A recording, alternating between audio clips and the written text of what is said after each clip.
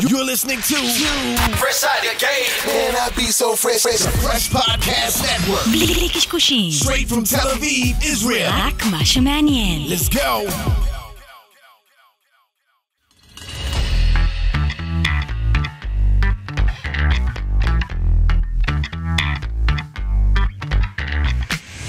Hi, my name is Hilal Leizarovich. And I'm Ron Avon. We are two entrepreneurs from Israel, and we are on a journey to find out what makes entrepreneurs, investors, and CEOs Succeed or fail. and we hope to inspire your journey.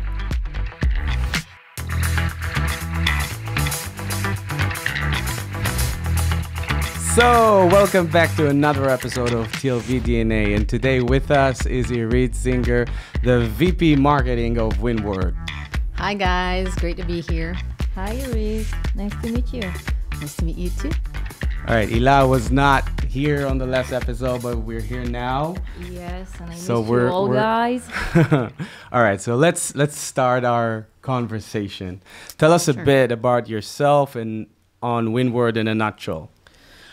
So WinWard is a maritime AI tech company. So what we do is bring all our domain expertise in the maritime ecosystem and use that to build best-in-class AI machine learning technology to help manage risks for the maritime ecosystem. So it includes banks and insurance companies, energy companies, anything or anyone that has to do with the maritime ecosystem. 90% of all shipments is done through the sea, so you can imagine how big that is. Huge. Huge. All right. It's about a $17 trillion industry, just to give you kind of a estimation. And an ancient one as well. Yes. People have been going through the seas forever, I guess, and this is one of those spaces that is probably slow into going into that transformation of digitalization. And we've seen that in insurance companies and in banks. And I think that now the maritime ecosystem also is taking its first steps in it. And WinWard is there to take them hand by hand as a technology partner to that digitalization process. And it's very interesting. So you're a VP Marketing dealing with an ancient segment industry, and your job is to open the doors, right? How do you do that in an analog world? Well, I think they're very keen, and I think there are a lot of different industries within that ecosystem. So you have banks and insurance companies and energy companies, and they all understand that digitalization is where they need to be in order to, to compete in the 21st century. So I think they're looking at WinWard as their natural partner to do that. And we have some of the biggest names that have already partnered with us. So I think that it's a combination of one, trust that they have in us that we will find the best solution for them, which is, we have one platform, but we do have a process of personalization and services that we provide with that. And I think that it's part of their growth process, the digitalization process, and WinWard is the natural partner for that. All right. So bringing digitalization to this world, helping the banks and the insurance company to understand the exact risk or the prediction risk on the sea, on shipments. Mm-hmm. Let's go a bit into this and to understand the solution. How does it work? Okay, so first of all, the sea is very complex. There's so much information, so much data to process. So if once you could do it with an Excel sheet and just get locations and ship-to-ship transfers. Today, there's just so much information that you need to process. This is where AI comes in. So we have over 300 AI models that are building the platform. And what we do is give transparency to what is going on in the seas. So it's not just understanding what is going now, but also predictive intelligence so that you can foresee any risks coming in, ships that are not compliant with world trade regulations, sanctioned countries, sanctioned ships. All that information is critical to doing business. And banks, insurance companies, trade companies, ship owners, they're all liable for the business they do. So they really need to investigate the vessels, the cargo, the corporate structure that is owning the process. And all that information is very complex. And what WinWard offers is a platform that gives you a go, no go recommendation. So we give the insights, we process all the data that is all the time updated in real time. And we give you insights so you can make your own decisions based on your risk appetite. You know, if you get information about a certain vessel that could be risky in the future or could have some safety issues, and it's your call as a company to decide if you want to use that vessel or not. But we'll give you the full insight. And I think that's the great advantage of WinWard. So we have behavioral insights also. So it's not just data. We go far beyond that. So you created a new solution, but you also created a new insurance business model that didn't exist before, right? I don't know if we created a new insurance model. I'm not sure that's the right phrase. I would say that we've given insurance companies that insure the different parts in the funnel of trade the tools to better assess the safety or security or vulnerability, I would say, of any entity. So it's the same for banks. If they need to give credit, for shipment or for any business within the maritime trade, they can better assess the deal and the entity they're working with. Okay, tell us about the beginning of your journey from the product technology, because you didn't have all the AI and all the insight in the beginning. So how did you focus on the target, and what did you do in the beginning of the role? So in WinWard, you mean? Yeah. Okay. So WinWard is about a 10-year-old company, really, that started off and was founded by two amazing people, Matan Peled and Ami Daniel, who came from the Navy, and their expertise in the domain of the sea, I would say, brought them to build a solution that looks at the sea and gives that transparency and understanding of what is going on there. So it started off as a platform for more B2G solution, and that was the main focus for the better part of the beginning of WinWard, I would say even until last year. And like in a lot of industries, they came to the understanding that this super technology that was used by governments, Homeland Security, Defense Intelligence, and so forth, is really very productive also for the commercial industry. And so about a year ago, they did that switch into the commercial industry and brought this platform also to usage for, like I said, different B2B sectors. And how did you map your customers and your users? Because there's a difference between who buy it and who use it. Well, there's definitely a difference. I think we talked about it a bit earlier. The people using it in each industry is different. So our product is a horizontal product, I would say. So it's the same product, one platform for different verticals, whether it's banks, trade companies, ship owners. It's the same platform with all the insights and the go, no-go recommendations. But each industry, each vertical has its own workflows and the different personas that actually use it. And I think that the smart thing about the WinWard platform is that it really addresses the needs of all the different personas, I would say, that want to use it. So we give out reports, so it's very easy for executive levels to understand and read that report. But it's also very tangible and very easy to use in terms for analysts or any other person within that process of understanding what is going on with the vessel or the entity. And obviously, when we're doing marketing, then we're looking at the decision makers and probably also C-levels that are looking to go into that digitalization process for the company. So I think that we're looking both at the people that are using the product and having that user experience on the platform that is very easy to use and very clear and saves a lot of time for people.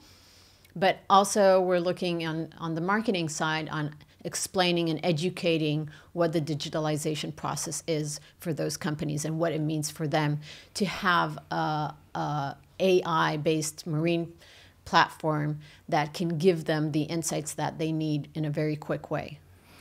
I love your question, Nilab. You know, it always amazes me when there's an analyst in the bank or the insurance company that is using your tool. But at the end of the day, as in the head of the marketing and the VP marketing, you say, I need to approach the decision makers. I need to approach the CEOs, the level where decisions are being made. And this is so different personas all the time. You know, it looks obvious sometimes, but at the end of the day, it's someone else that makes the decision and brings the tool to the analyst.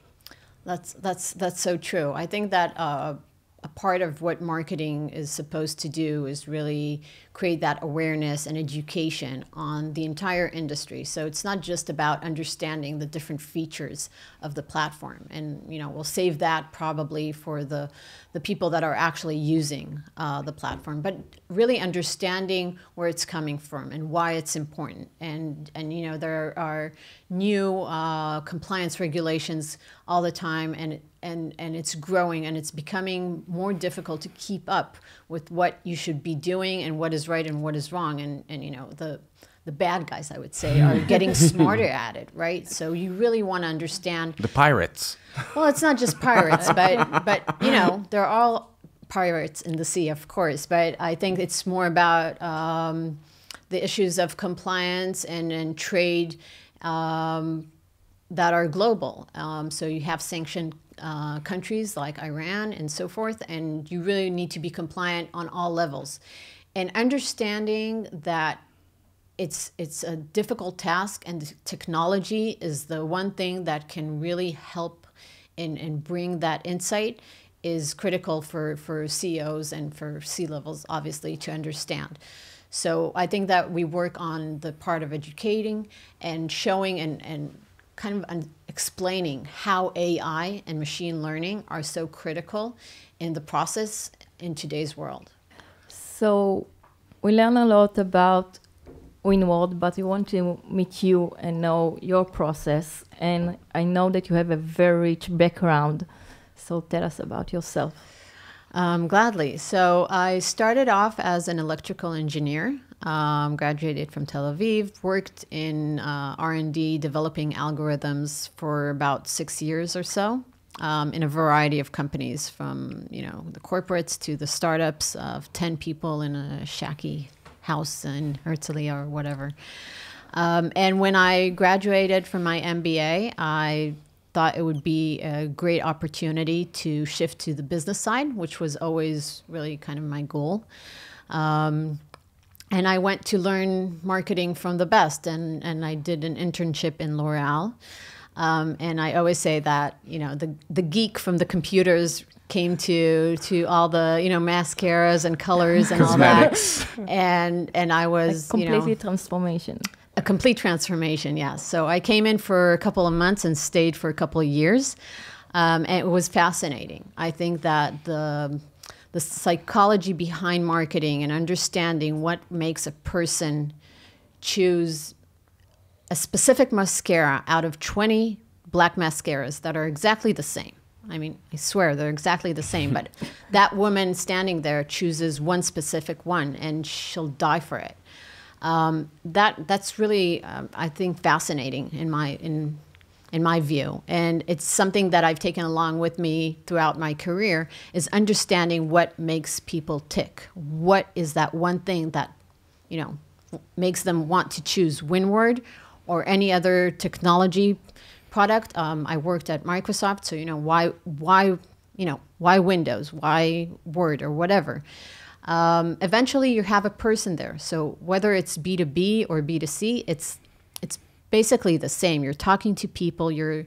You're finding the way to reach people and make them trust you and trust your product. And I think that was a fascinating start for me at L'Oreal.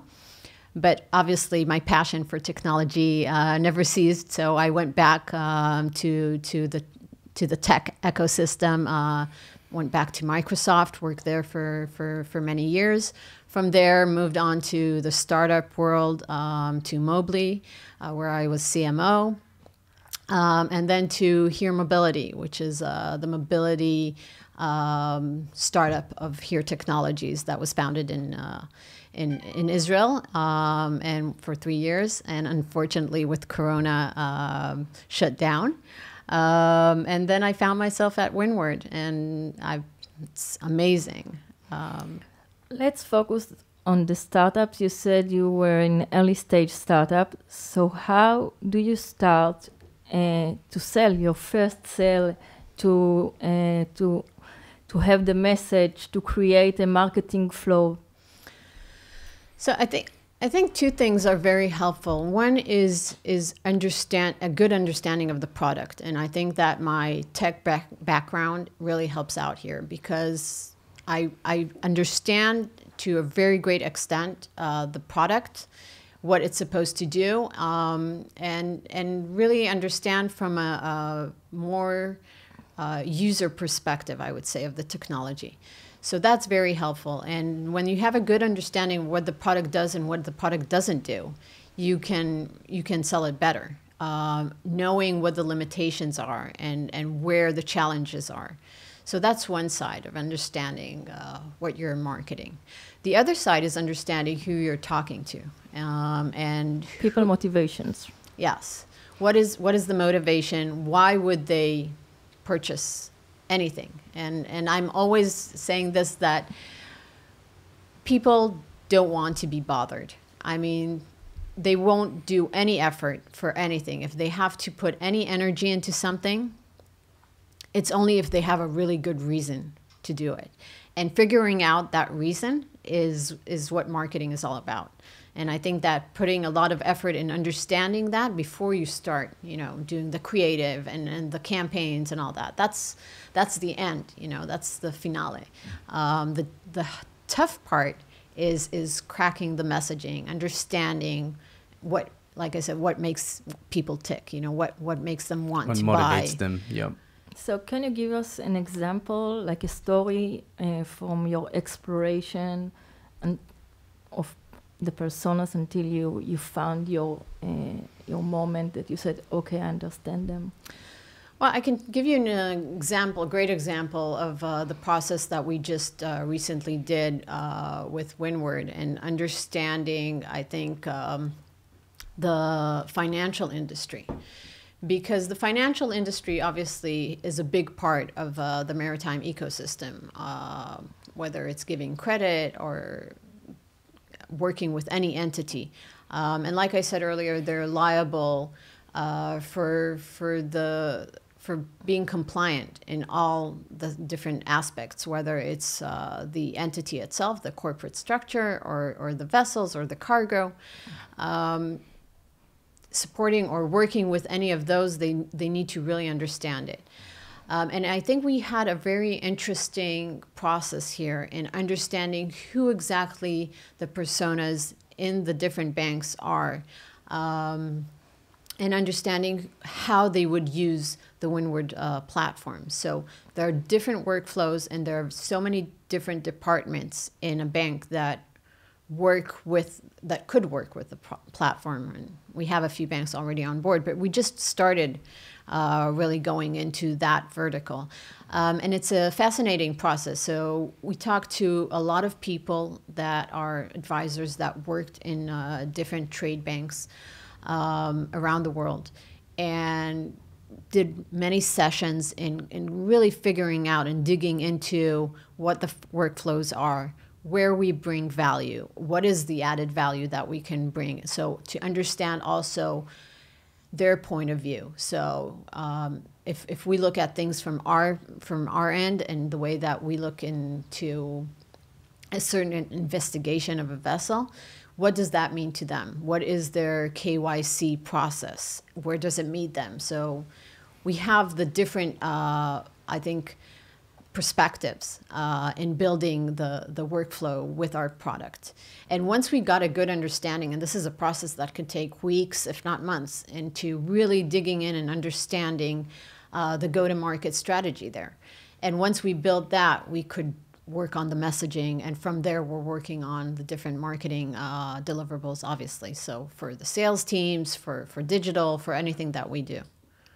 I have another question, because you said that the beginning it was a B2G and now it's a B2B. So, and your example was on the financing. But how did you decide which aspect is the best to penetrate to be from B2G to B2B?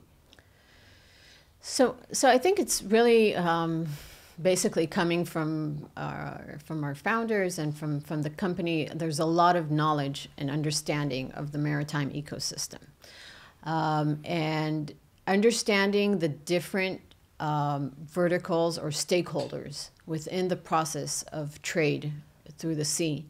You see the different verticals, the different companies that are involved. So you know that when you're shipping, I don't know, oil from one country to the other, you understand that the story is not just the buyer and the seller, right? There are so many different stakeholders within that process. And then you figure out who or which specific companies are in that process. So you understand that you have insurance companies, and you understand that you have the trade companies, and you understand that you have the ship owners, and obviously the banks, because everything is you know, needs some financial support one way or another, whether it's credit or whatever. So you kind of break down, I would say, the whole flow from the moment that you sell something until the buyer gets the goods. The entire value chain. You need to know. The entire value chain, Yeah. exactly. So you said before that in the process of the KYC, the know your customer process, you talked or investigated a lot of personas in the ecosystem, in your ecosystem. Give us some numbers. Try to help, you know, entrepreneurs listening out there. How many people do you need to talk with? How until you get to this insights where you get great insights to proceed, you know? I think it really depends on how complex the product or the solution is, and if you have like very specific solutions for different or very specific personas, that's one thing. With us, it's really one platform that can serve the bank, for instance, on all different fronts. So it was a lot of investigating to understand how we can be helpful. So I don't know to put it in numbers, I think, in terms of people, but I can say that it's reading a lot, and it's a collaborative effort cross company. So it's marketing, working with sales and with product, to really understand the value chain and understand the process, and understanding the different perspectives. So when we combine that cross-company effort with the different people that we meet. So you talk to people from instance, from the financial sector, and if you don't get the answers or you don't feel that you get enough value, you look for more. And you read a lot. Obviously, this answers, I think, a challenge that banks have, and they're looking for a solution in that industry. So they talk about it and they write about it. So obviously on digital, social media, you can get a lot of information, whether it's on LinkedIn or whatever. But I think that there are a lot of different also conferences on fintech. All those kind of, I think, help build a picture or a clearer understanding of what the challenge is for them from their end.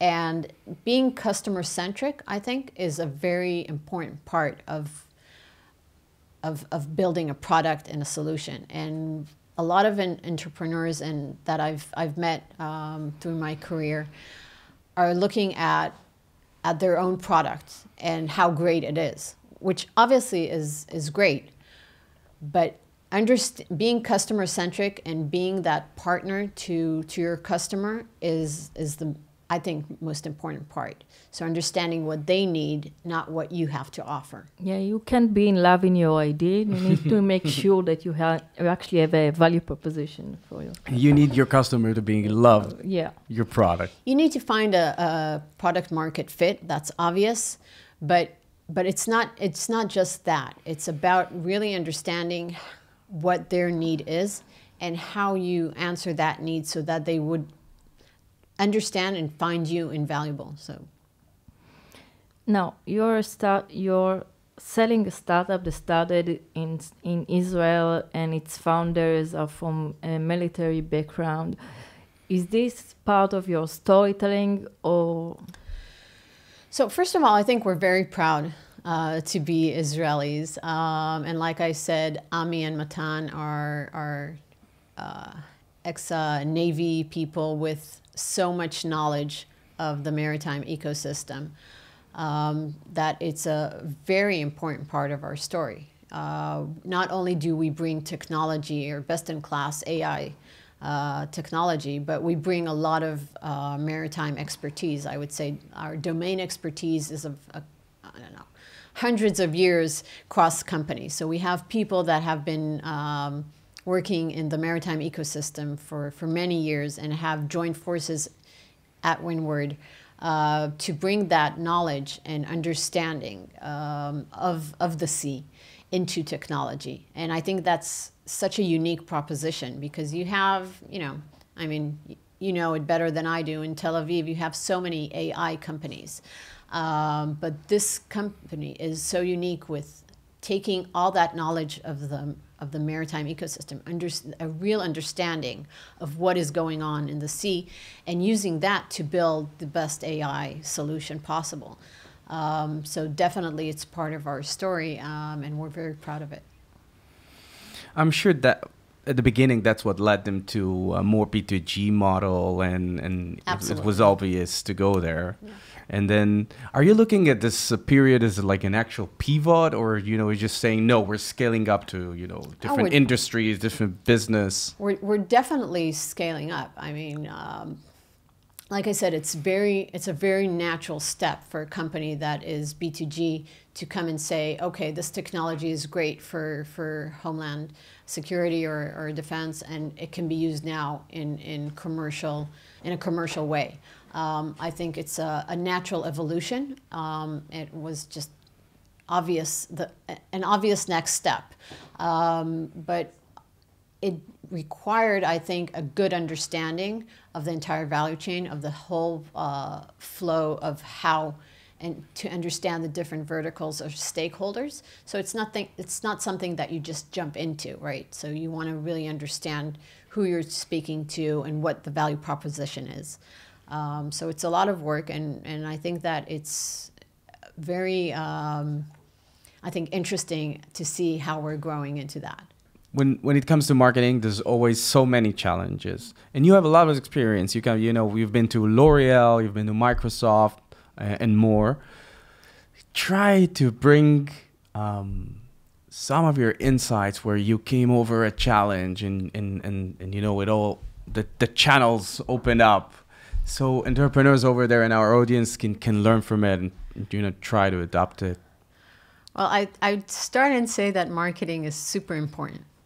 Even for entrepreneurs. And I know that in early stages, sometimes this part is neglected to some extent. And I think that understanding that marketing can help, I say fake it till you make it approach. I can tell you that, for instance, at Here Mobility, we had a huge challenge. So we were building a marketplace for different mobility solutions, a B2B platform.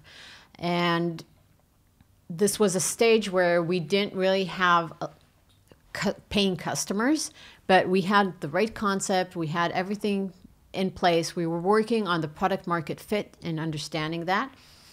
And, you know, there was the great conference, whoever remembers pre-corona, CES.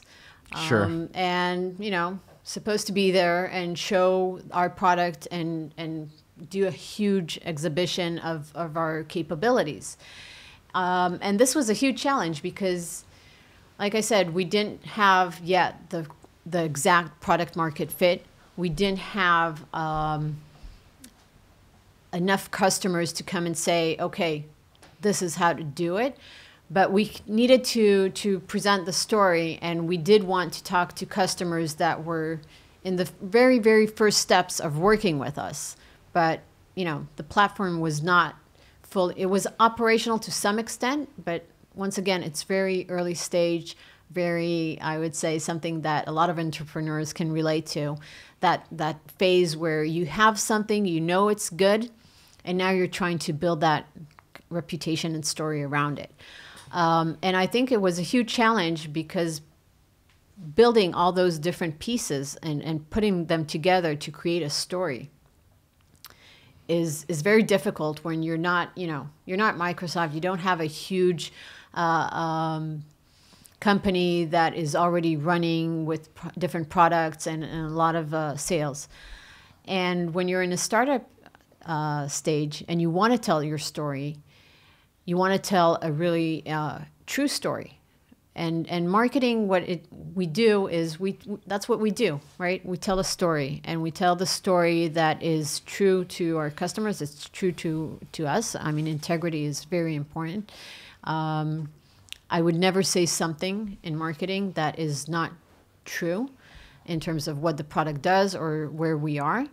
But I think that it's showing the different perspectives, and sometimes that can be a real challenge, especially in those early stages where you don't have the exact product market fit, but you want to tell the story as if you do. And I think that we were working very hard in creating that perspective and talking to customers that have already signed on to the platform, but even if they haven't really used it to a full extent, they were already in the process of a buy-in. So they wanted to use it. They were understanding the usage or how it would help them. And we built a fantastic video showing the different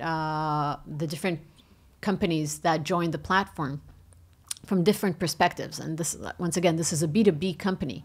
But once you put in that human touch, the people behind the names. So you have big names of companies that are willing to buy into the company, but once you show the people, it becomes more real and becomes true, and other people can connect and say, oh, okay, so if he's in and he's the CEO of that, you know, our company, then we're willing to give it a try as well. So I think that's a big challenge when working at a stage where you don't quite have that full product market fit and you're still working on building that. There are many entrepreneurs that are now saying they are completely related for what you described because they feel the gap between their actual product and the visionary product they aim to. So try to give them a few tips on the road because you said integrity and you said people, but what other advice can you give them? So I think that there are two parts in a company's story. There's one which is the actual product, what we're doing now, the here and now, and then there's the vision. And my best advice is to really look at the vision or where you're going, and marketing should always be a few steps ahead. So in my view and in my experience, marketing I would always drive to bring the marketing to be, you know, not years ahead of what the product is actually, but definitely a couple of months or up to even a year, so that you sell the vision, because the whole selling process is lengthy, right? So if you don't have that feature today, you'll probably have it in the next, 4 months. By the time you're done with the whole sales process, You'll be there. So obviously not promising something or over promising something that doesn't exist or won't exist. But I think that a lot of times entrepreneurs want to be so precise in explaining what they have, the fear of over promising, that they take it to a too realistic, to the other side, right? And it becomes too narrow. Too narrow. And you want to sell the vision. You want to sell the promise because you want to sell what it does for the customer and how it makes his life easier, better, more productive, or whatever the need is. So you need to build the story and not always go into that deep dive of the specific features. I think that's an important part for entrepreneurs is really looking at the wider picture, the broader picture of what the customer is looking for and the vision and how you make his life easier and better.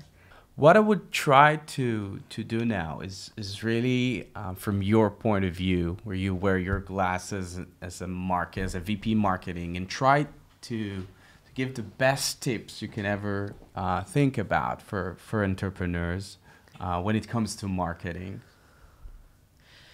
So think of marketing as your partner from the start. That's I think the most important part. Even if you can't afford a full scale marketing team, have someone with a good marketing strategy view from the beginning, because it can save you a lot of I think of the headaches or barriers that will come next. Telling the story is super important. Give it thought. Give it, it's okay. Build the story. Build the story. Build the story in everything that you do. And it's okay to tweak the message, change the wordings as you go along. Obviously, marketing is something that lives and breathes. So it grows with the company and Dynamic. It evolves, and it's very dynamic. So it's not, you can't take a playbook at the beginning and say, okay, that's it, and I'm done. I'm fine. I took this consultant. He told me what to do, and I'm good. It doesn't work that way. So you really need to always question and look at your marketing strategy all the time as you evolve. That's one important thing that I think that entrepreneurs should do more. And I think that defining the vision for the company is something that is super important, not only for the marketing, but it's also important for R&D and for product and for sales, for everyone. From, I always say from the secretary to the CEO, everyone needs to be aligned and follow a vision. Follow the same vision. And the vision shouldn't really change in that sense. It should be something that you aspire as a company, to make the world better, whatever it may be, but it's something that should be clear to everyone. And building that story around that vision is important from the start. So don't wait until you're already selling to start building that. Obviously, you can wait down the line to start digital marketing and campaigning and stuff like that. But telling your story and have a clear understanding of what you offer to the world is important from the beginning, from day one.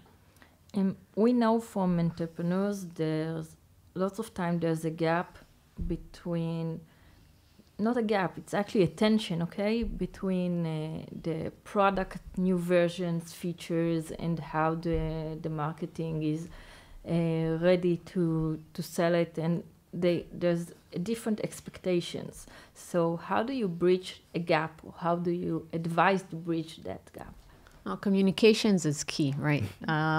Eventually, there's always some tension between the different departments. And what makes a company strong is having that triangle of sales and business operations versus product versus marketing. And all three of those are building the strong company story. And understanding that tension is healthy as long as you communicate it. And, you know, I can tell you an example from real life, from my day-to-day. Product has a feature release, which is amazing, and we want to tell the full story. So I was coming and say, okay, we'll tell the full story, and product was saying, well, we just have the first 3 features. Let's wait until we have everything. I mean, it's going to take a few more weeks. It's going to take 2 more months, whatever. And so we had a training yesterday to the sales team, and we presented it as the full story, saying, we have the whole set that you need as a feature. And it's okay when you do the training to explain to the salespeople, okay, this will come in a week and this will come in 2 weeks.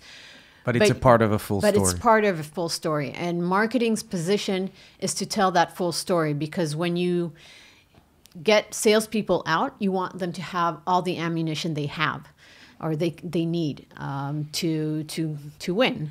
And going into the details of, oh, yes, this feature is next week or this feature will be in 2 weeks, that's not interesting. Nobody really, I mean, we obviously care, but the customer itself can't be involved in such minor details of when exactly things are coming out. And I think that tension is healthy because, you know, product will say, okay, this is what we have, understand it. It could take a while. And marketing obviously needs to know the real story in order to decide the timing and how to bring it out. But it's really important that we communicate all the time and we understand the facts, and then we understand what we're telling. VP Marketing.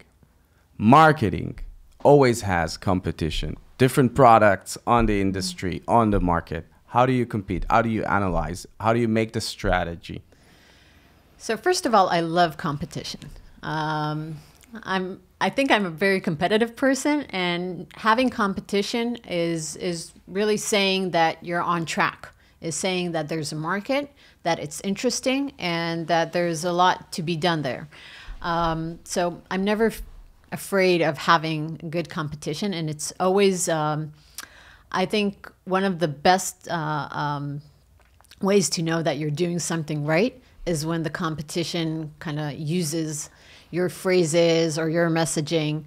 I can tell you from Here Mobility that when 3 years ago, it was a bit more than 3 years, about 4 years ago, when we actually built the marketplace, we were thinking everybody was using the word platform for mobility and so forth. And I said, well, let's use marketplace, not platform. Let's use mobility marketplace. I think about half a year down the line, next CES, most of our competitors were using mobility marketplace.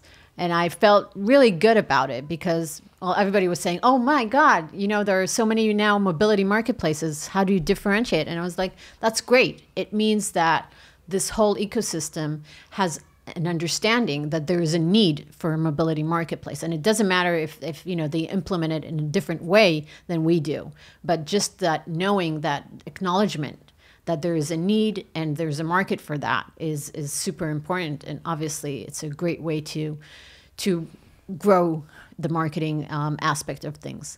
So like I said, I love competition, and I think that we learn from the competition. So obviously I sign up to webinars or newsletters even, and follow them on LinkedIn. I learn from everyone. I think that learning something new every day is what makes me excited about marketing, and I do it through the competition as well. So sometimes, you know, they have great ideas as well. I think that what we're doing is probably, I would say, good, but there's always something to learn from the others, and I think that we kind of feed each other with that. Sometimes you have a real differentiation in technology, but sometimes, like you said in the beginning of our episode, there's a mascara and they are all the same. So what do you do when you don't feel that you have an actual differentiation? Well, I think that unlike mascaras, I think with technology, there is a differentiation. And in every company that I've worked for so far, there was a clear technological advantage or uniqueness to the product, to the platform. Having said that, there's a lot of blur around the differentiation. And just like in mascaras, people will say, okay, so it's one mobility marketplace, another mobility marketplace, or this is a productivity tool and another productivity tool. So it's really understanding I would say, the killer feature that the product has that you kind of own in both product and also in the marketing aspect. So you would emphasize it on your product on the platform itself through UI, UX. But also through marketing. So it's really finding that killer differentiator. And it's also the same for mascaras, by the way.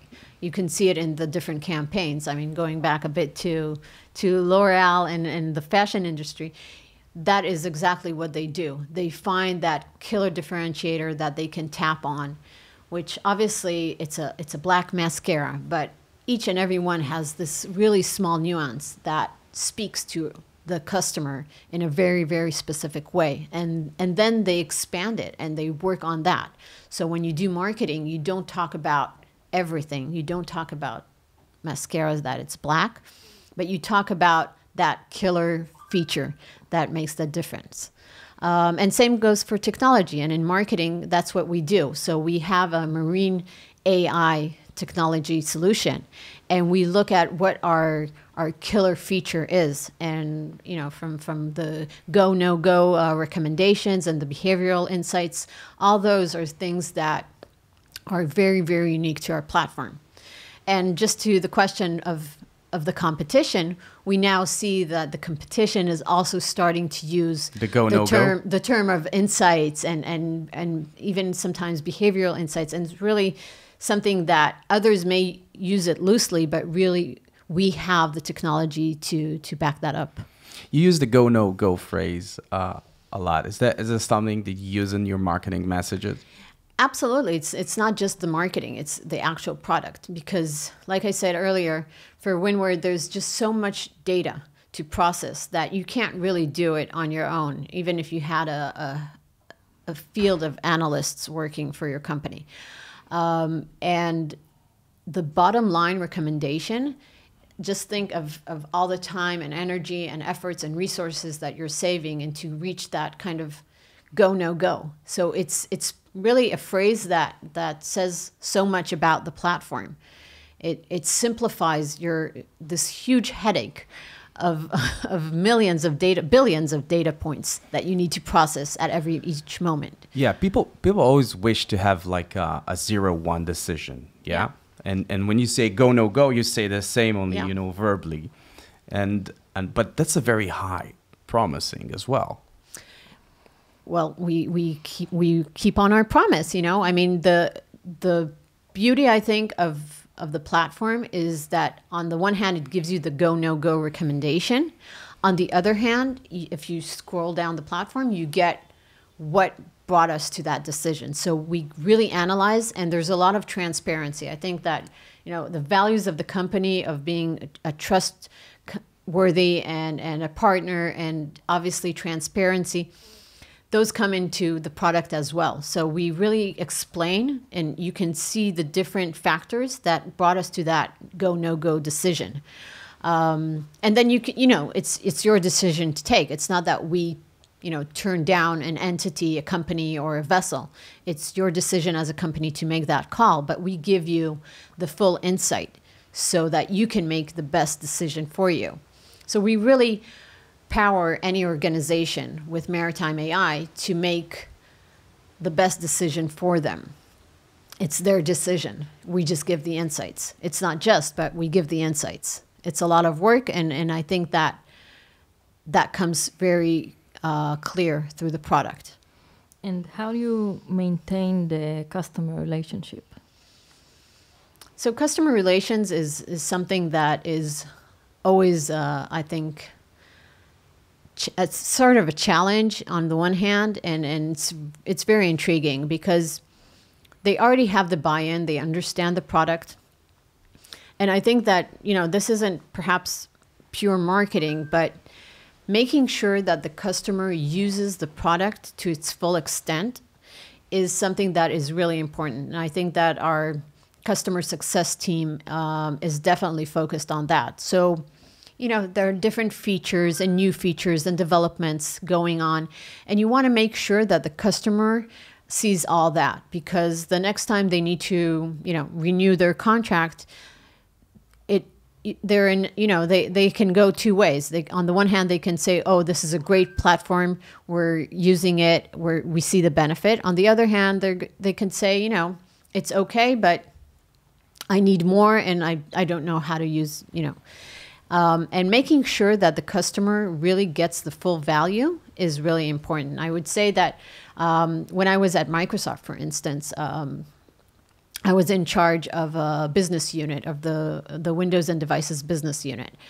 And it's not just about, selling licenses. I think that one of my major KPIs was deployment, because you want to make sure that not only do they buy the product, but they actually use it.